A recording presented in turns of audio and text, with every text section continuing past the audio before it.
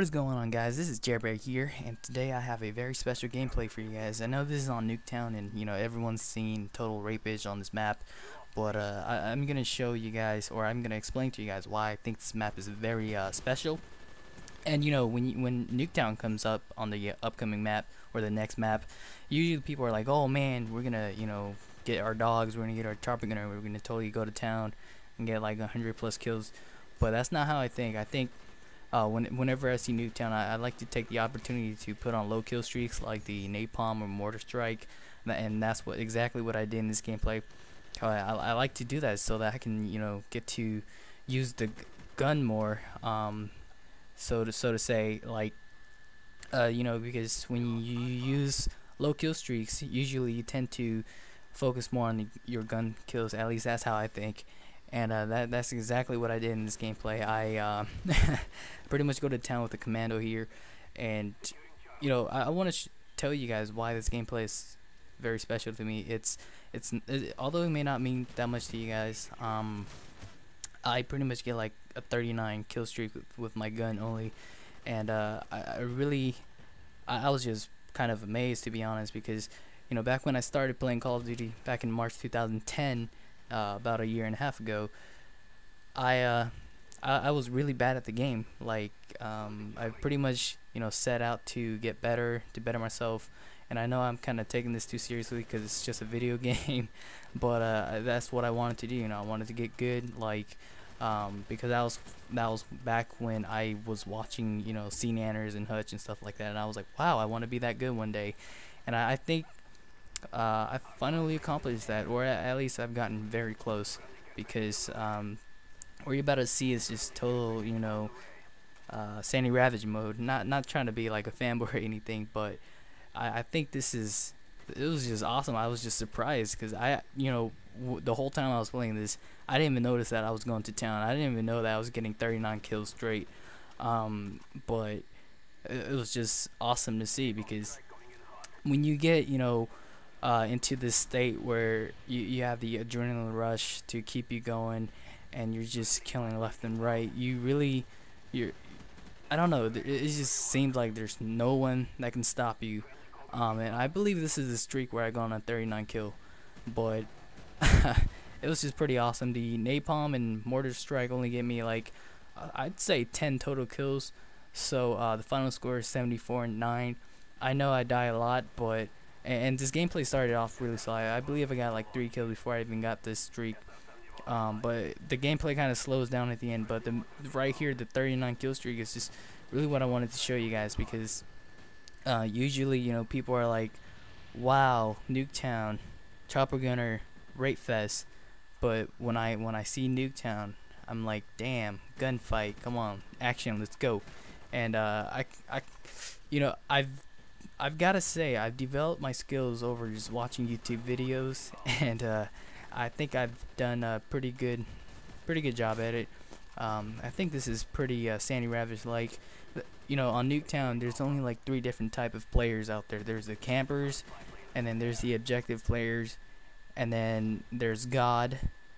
I lied, there's 4. There's God, and then there's Sandy Ravage, and this is none of that.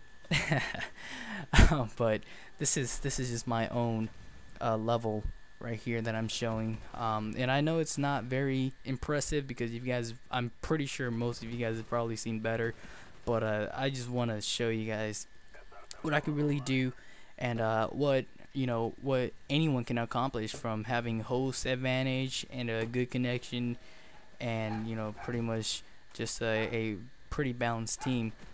This gameplay right here is just one of those days where you just go on a total rape fest, and it's just one of those games where you're just feeling like where everybody is, even though I have like SR-71 going up half the time. But this gameplay, I gotta admit, I gotta agree with some of you guys. It isn't as special because this is Nuketown, and Nuketown is like easy mode, but you really can't show what you can do unless you play on a small map. I mean, this is the 74 kill here is like the equivalent to like a 50 kill on a bigger map. So I wouldn't hold it against you guys if you guys aren't really impressed. But I'm not trying to brag so much, so let's go on to a different topic. this is just like a really good gameplay for me. So yeah, what I want to kind of like get started with you guys is I want to ask you guys a question. Basically, I want to know what you guys want to do before you guys die. And I know this may come off kind of strange, but I've watched a commentary later or earlier this week, and the subject was, you know, what do you want to do before you die? And it's got me thinking, because in the last 2 months, I haven't told anyone or anyone here yet, but in my one of my earlier videos, I told you guys that my cousin passed away, and then like exactly a month after that, his mother passed away.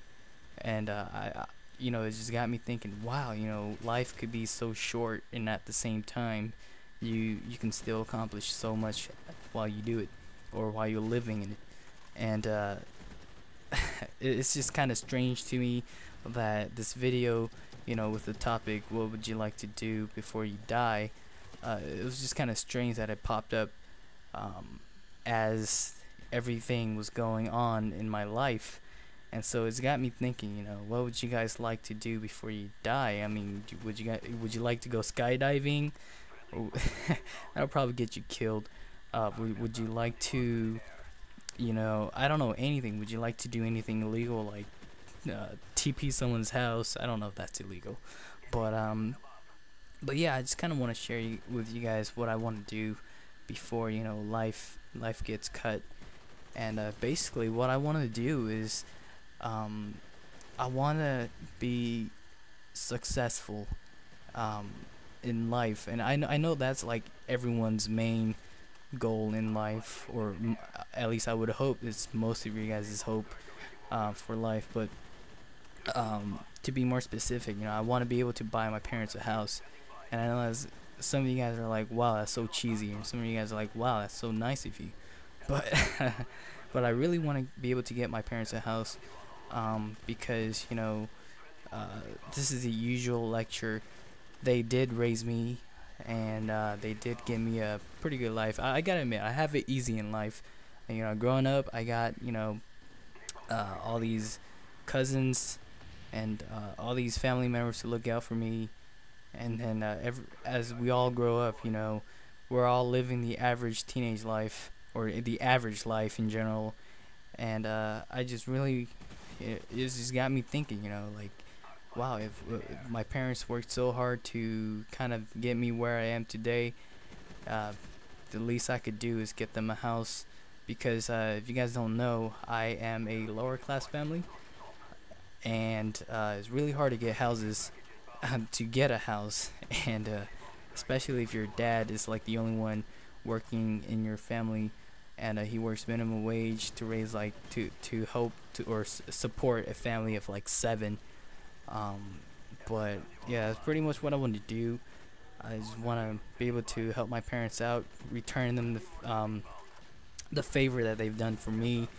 And then after that, I don't know, I guess I want a career in doing something I love, like video games, or, you know, anything like that that involves electronics.